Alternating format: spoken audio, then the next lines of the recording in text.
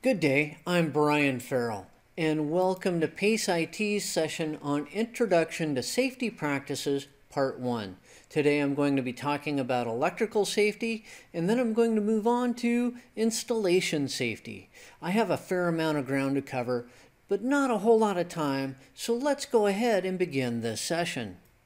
Of course, I'm going to begin with electrical safety. Electrical grounding is used to protect technicians and equipment in the case of electrical insulation failure. Electrical grounding provides an alternate path for the electricity. This is often referred to as a return to earth. All electrical systems should be connected to properly grounded circuits. This helps to protect both the technician and the equipment. Then there's ESD, or electrostatic discharge. ESD is caused when two electrically charged objects that have different amounts of electrical charge come into contact, creating a sudden flow of energy between the objects as they normalize the levels. This is a static discharge. ESD can damage sensitive components, particularly the CPU and/or your random access memory. Using an ESD mat helps to reduce the chances of ESD. Using an ESD strap will further reduce the chances for ESD. The strap goes around the wrist of the technician and then is clipped to a ground source, usually to an exposed metal surface inside of a piece of equipment's case. You should always practice self-grounding. Self-grounding is a normalization technique used to equalize the amount of electrical charge between the worker and the equipment being worked on. After the case has been opened and the ESD strap is attached to a ground source, touch an exposed metal surface inside the case before actually touching any of the components. This will normalize the electrical charge between you and the equipment that you're working on. In some cases, additional equipment grounding may be necessary. In case of an electrical fire, unplug the power source or turn off the circuit breaker. Always use a Class C or multi-class fire extinguisher on electrical fires. Never use water. You run the risk of electrocution and damaging that equipment even more than the fire is already doing. So let's talk about fire suppression systems. Building codes often call for the installation of fire suppression systems, and there are several different types of common systems. There's the wet pipe.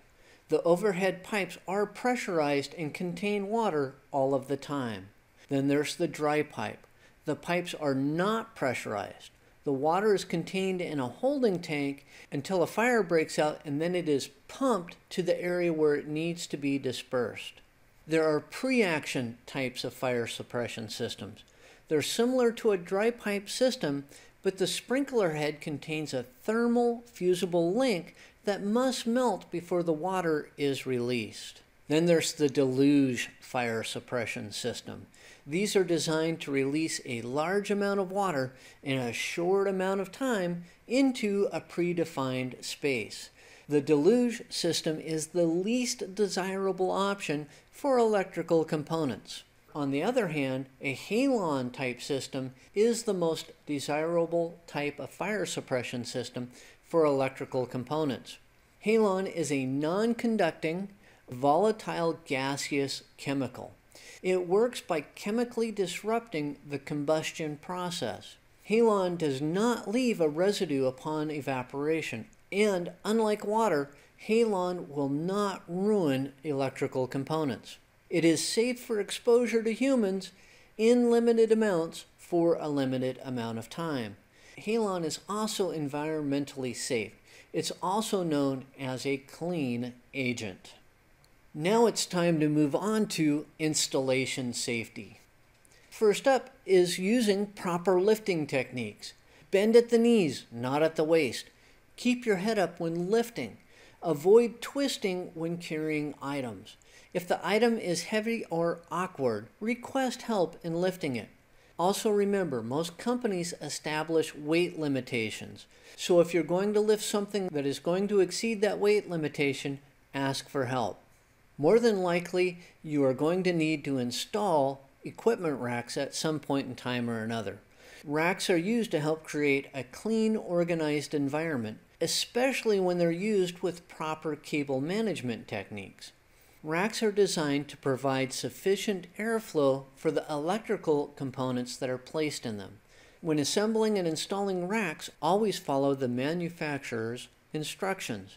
Always use the proper tools to prevent damaging the racks or the fasteners that hold them together.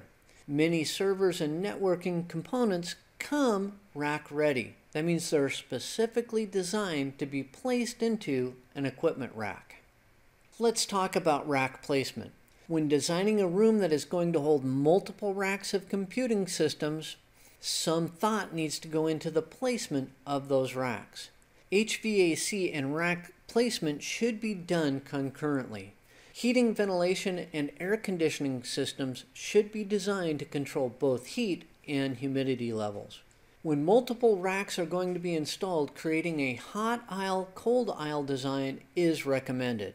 The hot aisle is the side of the aisle that receives the exhaust airflow from the computing equipment. This aisle should face an HVAC air intake.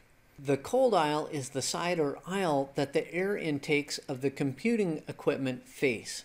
This aisle should face an HVAC air vent.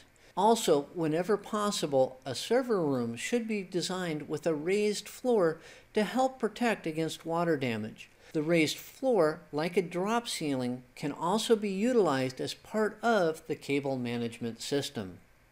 Let's talk about tool safety.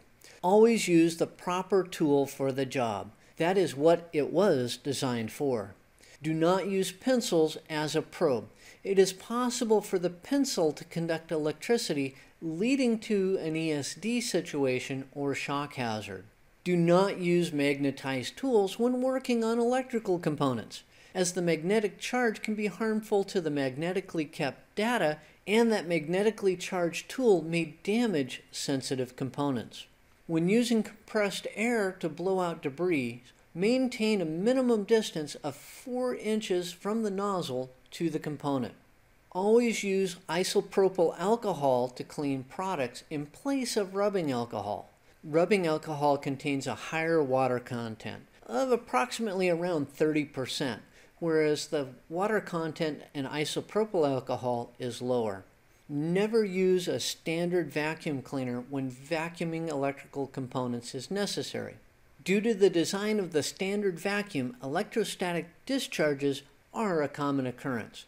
There are specifically designed vacuum cleaners that can be used on electrical components. Now that concludes this session on the Introduction to Safety Practices Part 1. I talked about electrical safety, and then I concluded with installation safety. On behalf of PaceIT, thank you for watching this session, and I hope to do another one soon.